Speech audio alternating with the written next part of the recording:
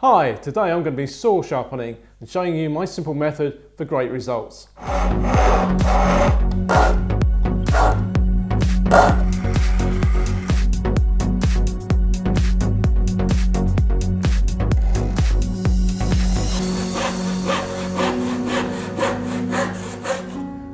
Without a doubt, if you send your saws away to a professional sawsmith, you will get great results.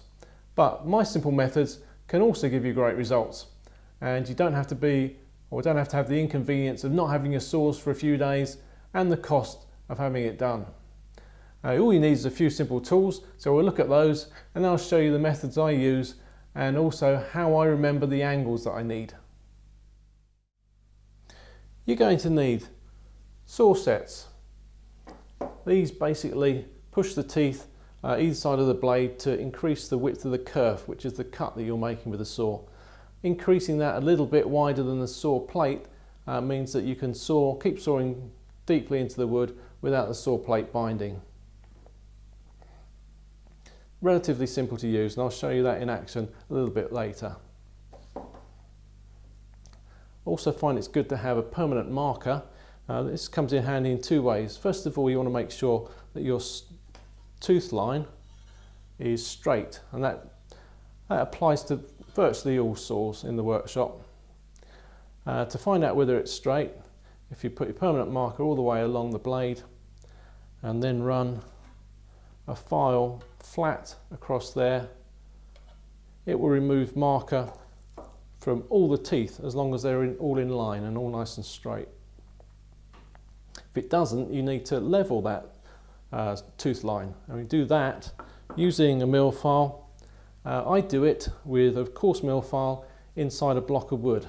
Now this block has a groove in it that holds the saw file quite tight, and that gives me a right angle here so that I can put my saw plate onto the block and then work it against the file.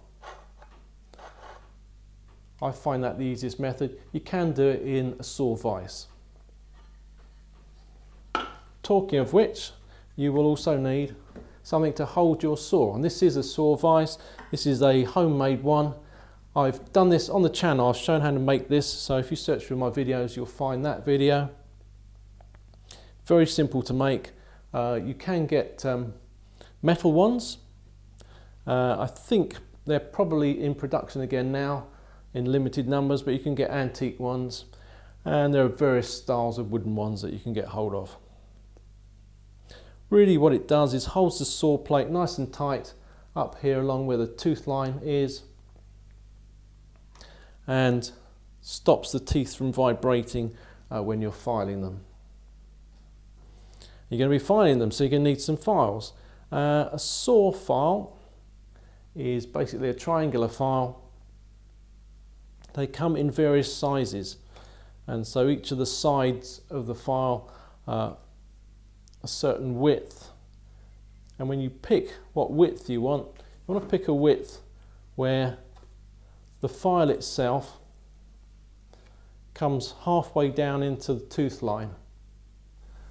So I don't know whether you can see here, but the tooth is coming almost halfway across the width of that side of the file.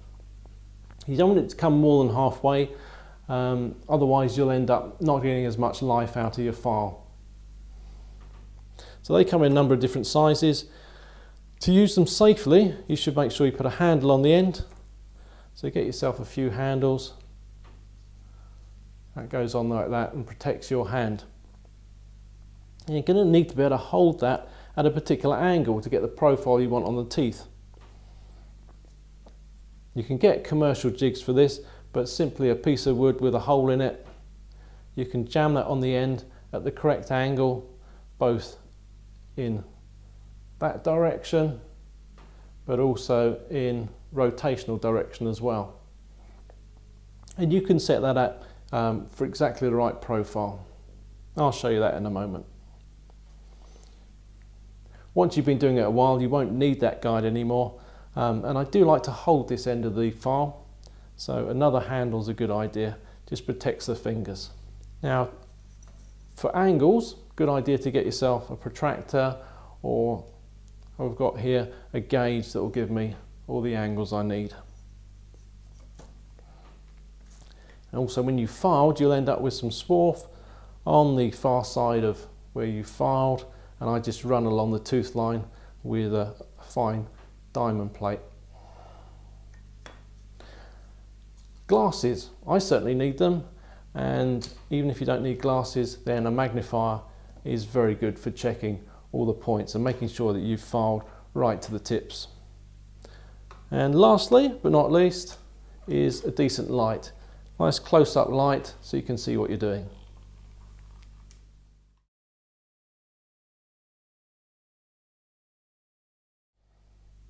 To straighten the tooth line or to level it, I can use my block method, so the file in the block, hold that against the plate, work that along. As I showed earlier, I can do that with the saw and the block just freehand, and that works, I find, better actually. Now you can just do this with a plain file, no block involved this time. One thing you do notice with files is you can't have the handle on them and go straight along the saw line, because the handle's going to hit the end of the saw plate. So you're going to need to turn the file to a diagonal, make sure it's level. I'll put something that's a little bit wide on there. So this is, instead of the block, just use a little stick. It's much easier to tell then if you're going off level. Hold the file, get it at the right diagonal so you're not touching the handle.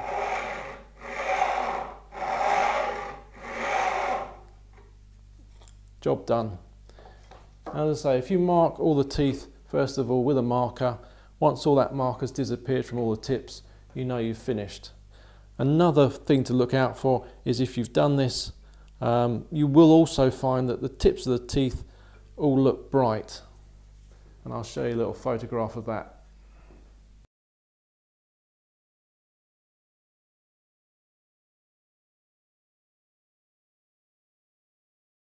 TPI, or teeth per inch, is a measure of the maximum number of whole teeth that will fit within a distance of 1 inch. PPI, or points per inch, is a measure of the maximum number of tooth points that will fit within a measurement of 1 inch, and this will always be one more than the TPI measurement.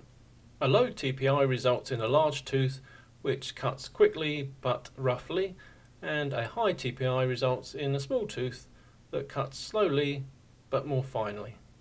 Individual saws will generally have the same TPI throughout the whole tooth line, but sometimes the toe of the saw will have a slightly finer tooth, so a higher TPI, just to get this cut started. By topping a saw until all the teeth have disappeared completely, you have the ability to change the TPI to whichever you desire. The profile of a tooth is defined by 3 angles. The rake angle, which is the angle the front of a tooth makes with the tooth line. The fleam angle, which is the angle of the face of a tooth makes with a line perpendicular to the saw plate. And the slope angle, which is the angle the tip of the tooth makes with a line perpendicular to the saw plate. Everything I need to profile the teeth is covered on my saw vise because my memory is so bad. I can easily set up the rake for a rip profile between 0 and 10 degrees. For a cross cut, I just use 14 degrees virtually the whole time, so I can set that one up. Along the top here, I've marked out 65 degrees from the saw plate. Complementary angle of that is 25 degrees, that adds up to 90, and that gives me the fleam angle, which is the rotation in line with the top of the saw plate. And I can just follow all those marks. I've put plenty along there so I can keep my saw file at the right angle as I do all those cuts. I've also put on here an indicator for the slope angle. This top of the vise here is sloped at 30 degrees, which is the maximum that I'd want to use. Pause on each of the following 2 diagrams to see a range of values for the profile angles for both rip and cross-cut saws, together with the profiles that I use for general work. I'm just taking a close look here to make sure that I file the teeth in the same way that they've done before. So it'll either fit nicely in the first or the second gullet, and this one fits nicely in the second gullet. So it's the second one and every alternate one from there onwards. I prefer to get right down when I'm doing it.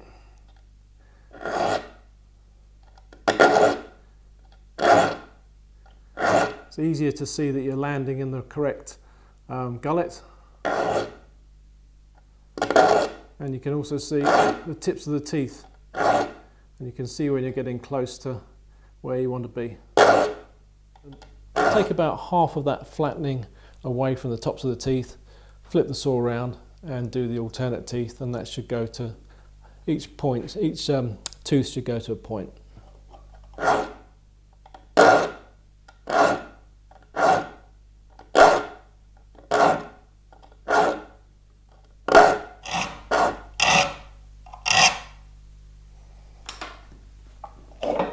With the first set done, I'll just turn the saw around the other way.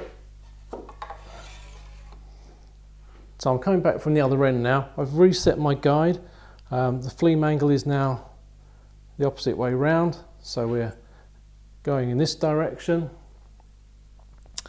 The steep rake angle is now on this side of the file. And we'll start in the first gullet.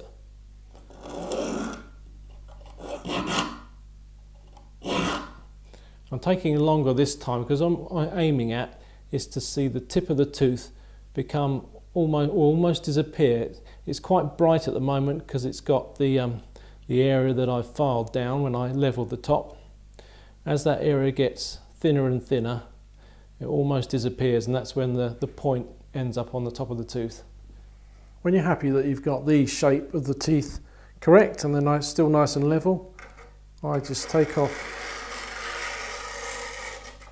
any of the roughness that's being pushed through by the file.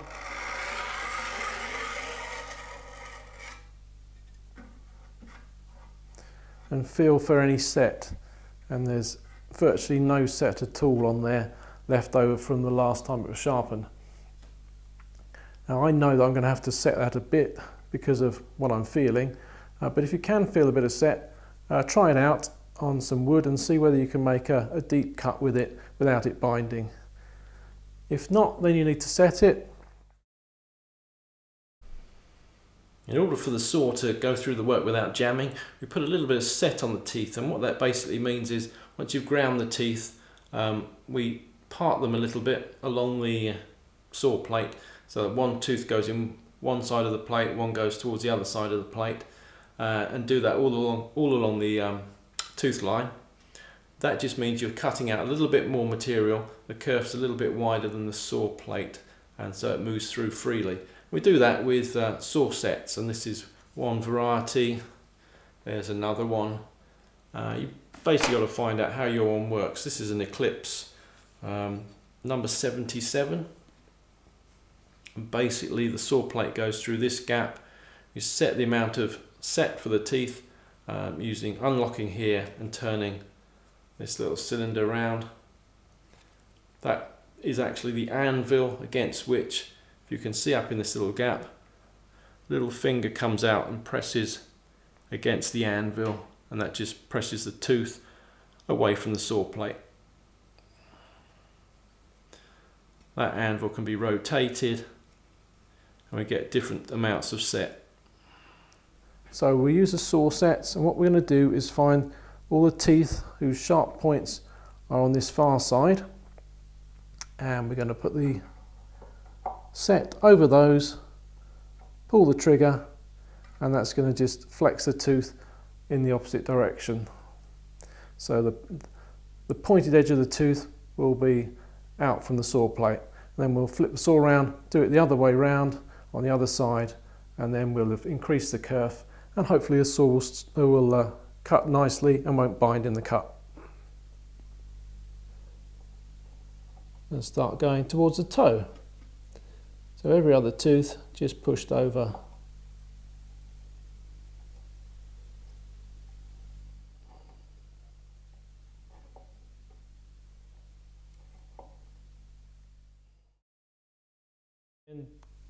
Then go back to the saw file, and in each of the gullets just lightly run through to give a much cleaner cut and a nice, less, or at least less ragged edge to the points. If when you first notice your saw is getting a little bit blunt, you immediately go to this step, just 2 or 3 light strokes for every gullet. You can refreshen the saw, and you can probably do that about 4 or 5 times before you need to go through the full process. So just for a general resharpen, all you need to do is this final step of probably 2 light strokes with a saw file set to the correct angle. Just to freshen up the edges. In the case of a rip saw blade, it's very much the same process, except it's a bit of an easier setup with the angles. You're going to want something between vertically upright on the back face, so that's the rake. These get filed straight across. You can put a slight fleam on them just to make the cut a little bit less aggressive. I dropped the handle of the file a little bit to put a slope of about 5 degrees on it. So I really hope that's inspired you to give it a go. Get hold of some old saws, maybe at a boot fair or something like that. Don't start on your most prized saws, but I'm sure after several practices you'll be doing as well as I do. Cheerio.